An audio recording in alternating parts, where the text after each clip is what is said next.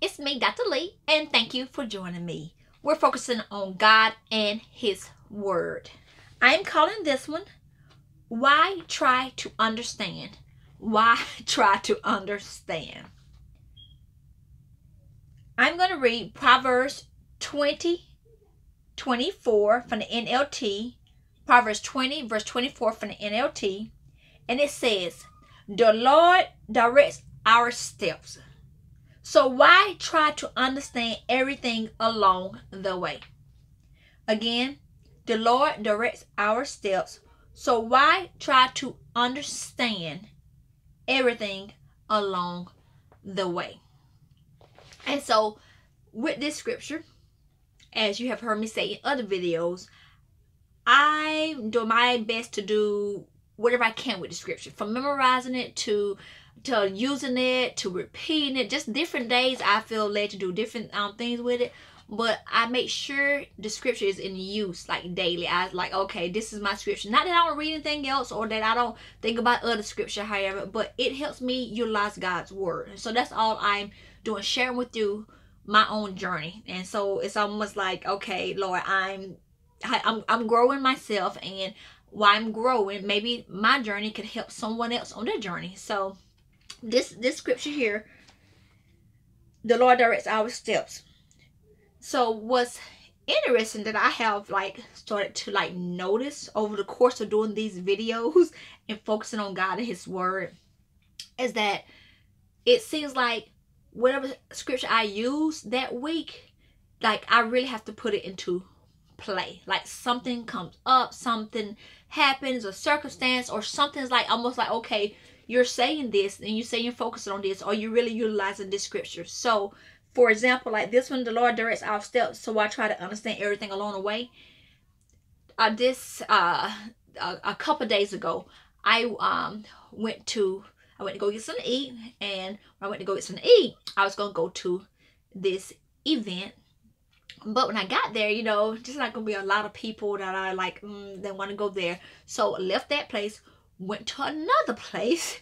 When I got that place, oh, it was even more people. I was like, okay, everybody's out. So don't want to do that. So anyhow, I ended up going to another place where it was a lot less people, and it was awesome. The people had everything together, doing the people, they were people of the Lord, God's soldiers or however, and it was just interesting to see how the people, they were saying, I guess, sharing God's love and what they were doing at this event. But what I got a chance to see was like a spirit in operation. When I said spirit, a person looked like a spirit was using in operation. And what I'm saying is that by changing events or changing places like 3 times, not really feeling led to be here or been there, end up at a place that felt like good to my spirit, to my, you know, my soul, and I get a chance to see a person look like a spirit dealing with, you know, in some kind of way. And when I got my vehicle, the person happened to be walking past my vehicle, and the person looked at me and asked me a question, you know, and I looked because I'm like, okay, the person did not look like someone that should be around, you know, this type of event. And so I looked at it, and she asked me, do you know where a wig store is? A wig store. And I was like, no, like in this area, which was odd because I never known a wig store to be in the area. Not there's not one in the area, because where I was, it's like really no stores or anything. Like there really no stores or anything. I mean, it's like down further. You could drive down further, but like she was walking. But I was like, that's odd, you know. And so I was like, no, I don't. I'm sorry. And she just kind of kept walking. And so what I noticed was when and I wasn't at the event long. And when I was there, the event was outside. And when I was there, what I noticed about the lady, she just hung around the event, and she like stood across. You know, it was an event that this church was having, but it was outdoor.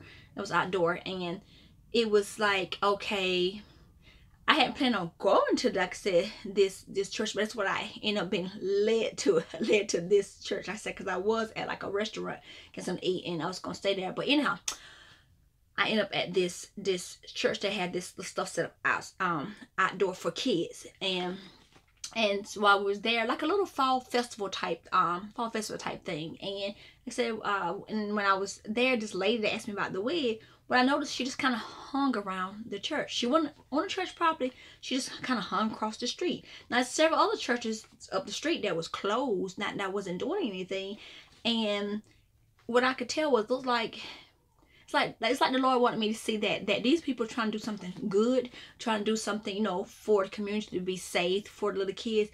And this spirit was like half like naked, like you literally could see her, like her bottom and her chest and everything, and like she may have been someone that possibly, I don't know. First I thought maybe it was a costume, but then I was like, no, that's just, I don't know, like that's just how she's dressed. She's the only person I seen like that. But she just kind of stayed across the road, but she stayed exactly in front of where all the little kids were, but she wasn't on the church property.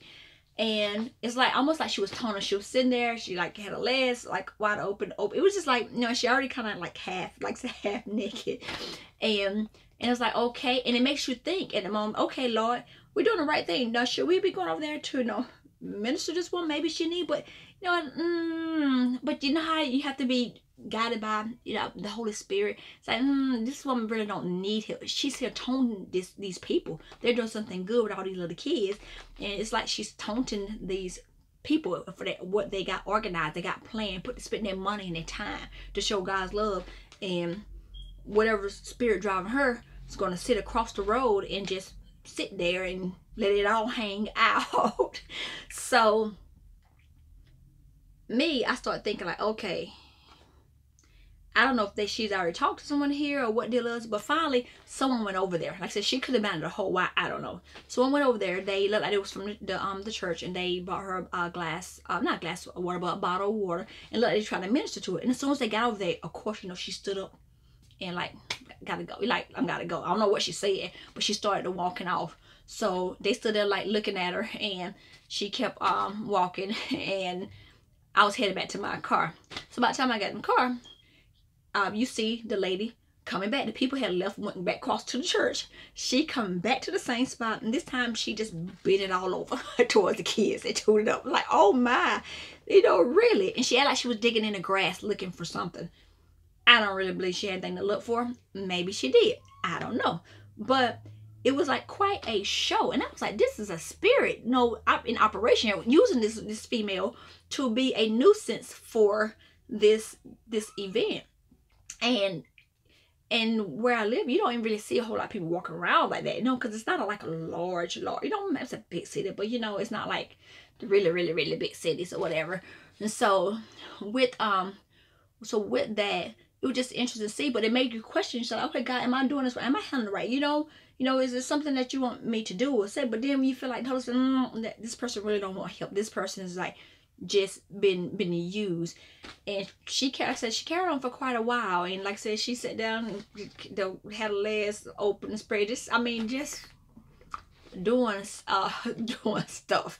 But finally, when I was, like I said, getting to my vehicle, I saw the police rider on by, and instead of no, she was walking back, and she had tooted over and bent over, basically almost mooning the church, mooning all the little kids or whatever. She goes down the walk, walking, and she's about to trip because she has high heels on, and like I said, and everything was hanging out. If she'd have failed, you, I guess, saw more of it. But she was walking on, and the police ended up talking to her. So I don't know what happened with that, but being able to see stuff like that, it's just like, for me, as far as the spiritual side, been interesting, because that's not somewhere I was planning on going, never been before in my life. But I end up like 3 different places, just being led. And actually another woman, I didn't go way into the story, another woman that didn't know me, she told me about this place. And I said, well, I saw it, but I didn't, and I thought about it, I don't know if I'm gonna go out there or whatever. But I ain't about there, but I got a chance to not only have a good, safe time and feel like the love of God, but to see how when you're doing things for the Lord or within the Lord, however, and you are on a journey, if it's a church as in a whole, if it's just a person, an individual, Satan can use people to try to, how can I say, make something bad or negative, or give it a bad experience. And like with this young lady, it's almost like you knew she didn't want to help. And when those people went to talk to her, she, like I said, she got up and left. But then it's almost she came back and tooted it over, like, okay, you know what I'm saying? So I know if they went over there and they come to church, I'm assuming they probably talked about it. She needed help, you know, no Christ, no Lord. She probably didn't want to hear any in that. But I couldn't figure out for, like, well, I know why now, but I'm like, why is she standing right here in front of her? Why is she sitting right here? It's 2 or 3 miles long road. You can just go anywhere. It's a convenience store up the road. It's here, there.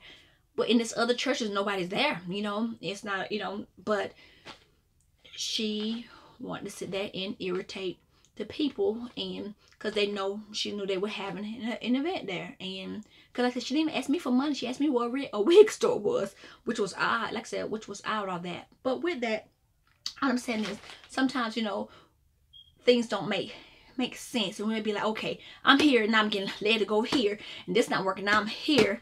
And sometimes God, you know, it may not be something he's just trying to give you. It may be a lesson that he's showing you, that whenever not just you or anybody else been trying to do something, Lord, sometimes you have like these people that's been used by, you know, these spirits, and they don't even know, you know, to be a nuisance, to get our attention, you know, to take the attention away from what you're doing with the kids, to look at me, I'm over here like showboating and carrying on, and got this hanging out, and you don't have it. She had no reason to be, I mean, right there, sitting in the grass. She was sitting in the chair, she was just sitting on the side of the road. But, you know, I don't know, like I said, what happened to her. But it was a good lesson to me to see. I never seen it. And I never seen a person even dressed like that, you know, where, you know, not in the broad daylight where I live. So it's like, okay, and then to be on that street is not where, so I don't know where she was coming from, what she was doing. But it was a, how can I say, an eye-opener to me, to see that how you can just tell that something was using her, a spirit was using her to be a nuisance to these people that had put their money and their time and effort to do something nice for a community. And here comes Satan using somebody to disgust people and to, you know, make it not good for like little kids to be able to looking at or whatever. So, but going back to the Bible verse, the Lord directs our steps. So I try to understand everything along the way. So along the way, well, I'm going from this place to that place. Like I said, I end up to, this was my 3rd stop after I got something to eat. And I wasn't playing.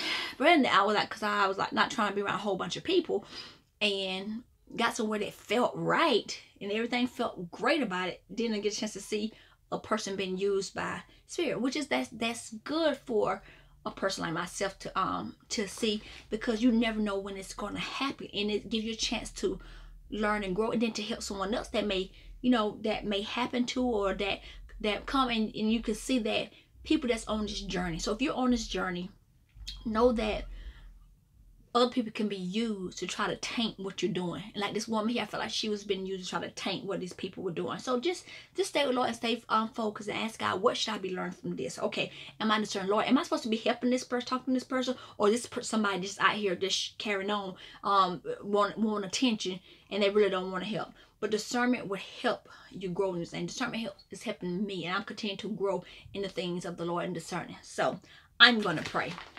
Father, I come to you, stand on Proverbs 20:24. And your word said, the Lord directs our steps, so I try to understand everything along the way. Father, thank you for the great lesson I had. Just, even though I didn't know where I was headed, what I was going to do, and it felt like no place was working. And when I found the perfect place, Father, you gave a great lesson to see how people can just really be used and try to taint things and to do things in your soldier's life. So Father, I ask that you continue to have me to grow in these things, and learn to not try to understand everything along the way, that you will make it clear when you want to make whatever clear. So Father, I thank you and I love you. In Jesus' name I pray.